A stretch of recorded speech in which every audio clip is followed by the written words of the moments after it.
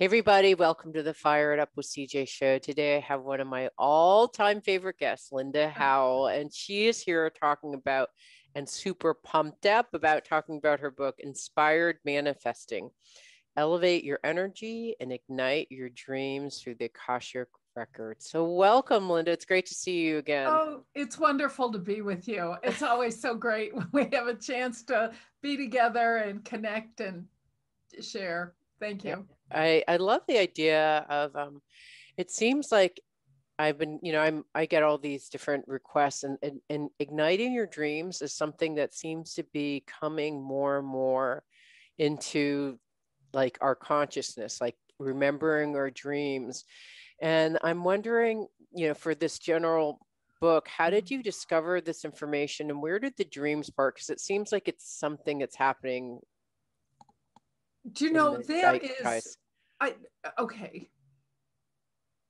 So, every time I write a book, it's really a reporting of my own journey. Well, that's all I have, right? You share what you have, right?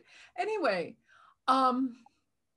so you're actually asking me two questions and I can answer both. So the first is that in my own journey, of course, like everyone else, I'm really interested in manifesting, right? I want to make everything happen, make everything happen. I'm pretty, I'm an enthusiastic person. I came in with a very big to-do list and I'm trying to get about the business of producing results and really, fulfilling my destiny, whatever the heck it may be. Okay. So what happens is, along the way, I stumble across so many different understandings and ideas about prosperity, about manifesting, about who I am and my relationship to the world and my participation and contribution that and along the way, because I I like to, let's say I'm curious, right? I try all kinds of things, right? Whether they're human, whether they're inspired from other galaxies, I don't care. I'll try anything. Anyway, the long and short of it is, I woke up after I finished my last book about the soul's path. And I looked around because it was clear to me, it's time really to bring, whatever these treasures are inside of me, it's really time to deliver. Mm-hmm. Okay. I look around and I realize that everything I'm reading is helpful, but it doesn't all make good sense. It's helpful. Sorry. Do you understand what I mean? I know. And one of the things I appreciate about you in particular is how practical you are.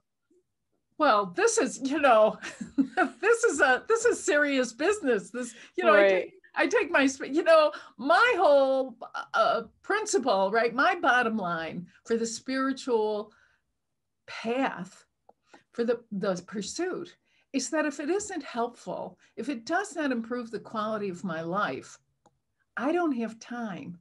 I'm not interested. Anyway, but that's another story. So what ends up happening, you will love this. I go on Amazon, manifest. And what hits me is that what I need to actually help me mine the inner treasures and deliver, that book doesn't exist. And the person who has to write the book that I need is me. I'm like, oh, that. Anyway, so the quest is on. Now, I've been working in the Akashic record since 1994, teaching since 96. I had already written 3 books. I have a doctorate. I'm the first person in the world to have a doctorate in spiritual studies in the Akashic records. I got that in 2015. So this is like my home base. Mm-hmm. So of course I take my quest to the records. And I found myself some years later, okay, that was like 2015, and it is now 2021.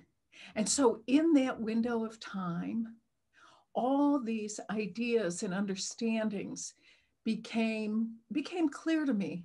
And Mhm. I've had a chance to road test them and prove them out and bring them to students and see what works and what doesn't work.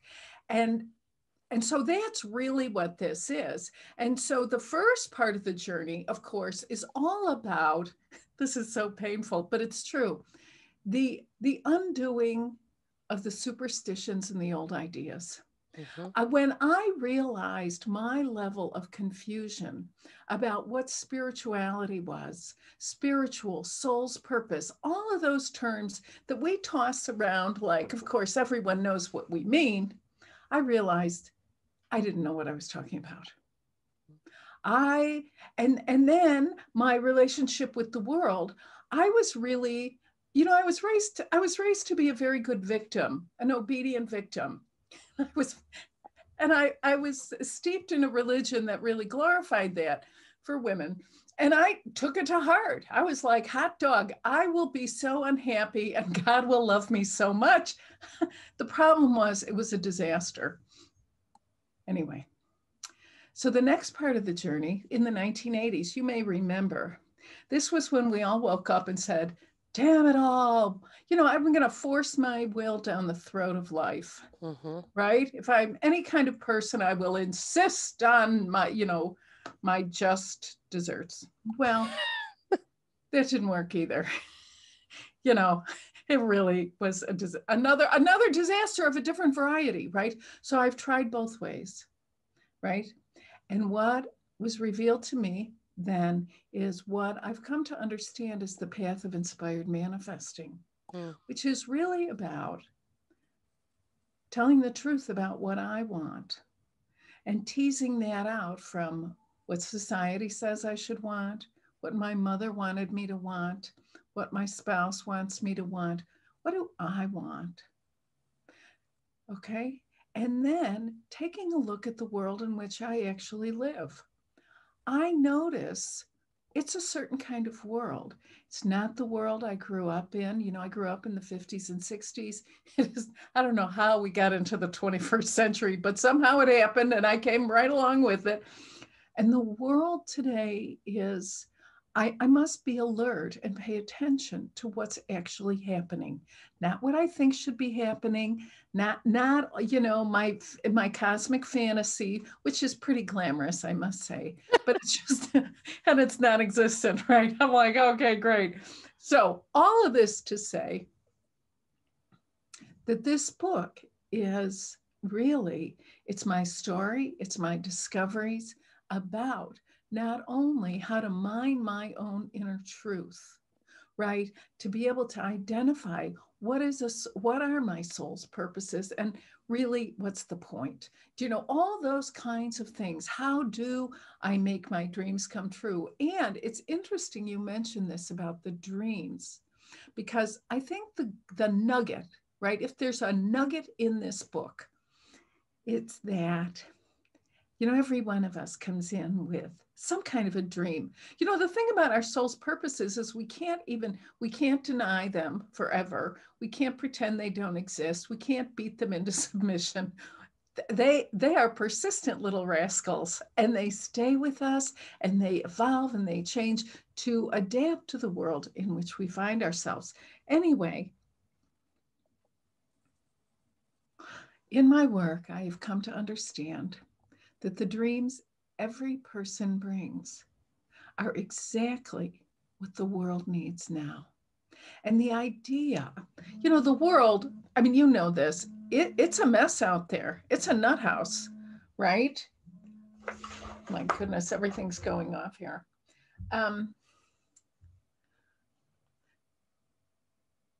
The many people will say to me, I have all these dreams, but I know they don't make that much sense. And it's not really, how is it going to be helpful? Because everyone I talk to anyway, really has a deep, almost like a burning desire to be helpful, to make a Mhm. positive difference. Mhm. But see, it is through us as the people we are. It's not outside of us. And so the dreams that you have been carrying, the dreams I have been carrying, sometimes hiding from myself and others, sometimes sharing, depending on any number of factors. That's exactly what the world needs. It's like a karmic imperative. It's like, why do you think you're here? Why do you think you can't stop thinking about caring for children, old people, animals, building a flower garden, harvesting your own, organic crops, whatever the heck it is? Everyone has different dreams. This is the other thing, which of course, shock. See, I think everybody wants to be an Akashic record teacher. That's not really true. Oops. But do you know what I mean? And then I find out everyone has different dreams. And every dream, no matter how we judge it, human judgment is vicious. No matter how we judge it, I say, oh, it's not important. It's so easy. No. It's easy for me. Who cares? We minimize, or we inflate. Right? We'll go with either one. Either one's fine. The problem is, that's not the way I want to say it. The challenge is to be honest with ourselves, others, and to begin where we are with what we have, to share who we are in a way that nurtures and sustains us, not in a way that wears us out. Okay, I mean, the age of martyrdom is over. We had a good run for a couple thousand years. The first 2,000 years were great. It's that last, but you understand? I mean, we have all been raised on this idea that if we give to others, then magic will happen. And we'll get to be happy. Some, cosmic board of karma is going to deem us worthy of happiness or something. It doesn't, that we cannot suffer our way into happiness. That is an energetic impossibility. What is possible is to discover within ourselves what we want to give in a way that gives us life, that is nurturing, right? Is sustaining to us. And as we do that, the equation comes into balance. So this business of people are saying, my God, I've had this dream for 30 years, 40 years, 50 years. I didn't even realize it was still with me, like haunting me like a shadow. Well, of course, because now is the time. Now is the time. This is the time. This is it, folks, right? We came to the world at this time to be a part of this. I mean, we know there's no accidents, right? You, me, all of us, right? At some level, our soul said, I do not want to miss that. Right? And here we are. And we're not here. This is a dynamic life, right? We are not here to sit on the bench. Okay, we are here to participate. And then there are all kinds of human conditions that, get in our way. Issues like perfectionism. I know when I first came on the path, I'll tell you what I thought. I thought, first of all, I thought I was going to get a great haircut, which I did do. I was going to get a great haircut, cool outfit, clean the house, right? Make a pot of tea and stare, I don't know, for the next 50 years or something. It never occurred to me I'd have to keep living. I thought I was just going to levitate. Well, lo and behold, that is not the case. The fact of the matter is that we awaken so that we can participate. Okay. The point of the spiritual awakening, of the spiritual seeking, striving, the purpose is that we discover our own unique usefulness and participate, even when we are still imperfect. We know in the Akashic record, one of the things I love about the record is the way it accommodates everything, because it's made of everything, but it accommodates paradox. And whether we're aware of it or not, we are all involved in that primary paradox.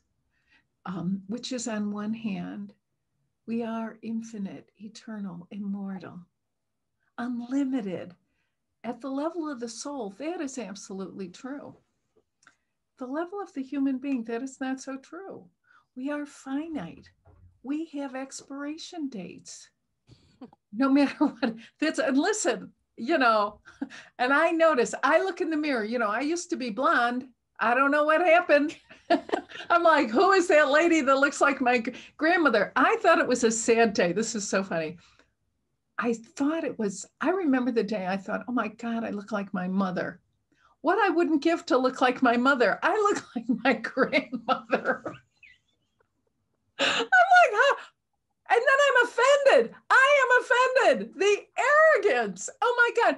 I thought that the purpose of the spiritual journey was to do an end run on the human experience. This is not the case.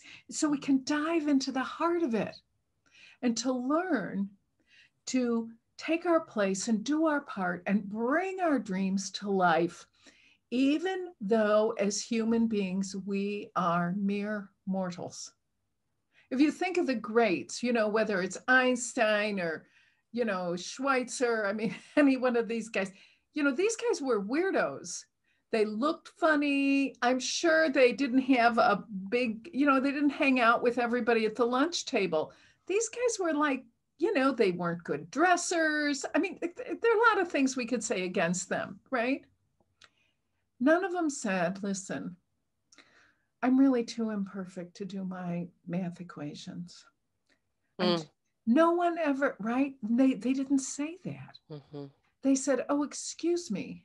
If you think of the people who have discovered great things that have changed the course of our lives, none of them. I mean, what if Louis Pasteur said, oh, listen, I'm going to wait until I'm perfect before I start tinkering around with that? No. I love it. Okay, I want to break down everything you said into little packets. So we've been talking to Linda Howe about her book, Inspired Manifesting. Elevate your energy and ignite your dreams through the Akashic records. Thank you so much. In the next section, what I wanted to do is, gosh, there's so many different directions to go. Let's go to talking about the soul and getting a sense of having a dialogue with your soul, which you started talking about in the segment, but I want to dive deeper in it.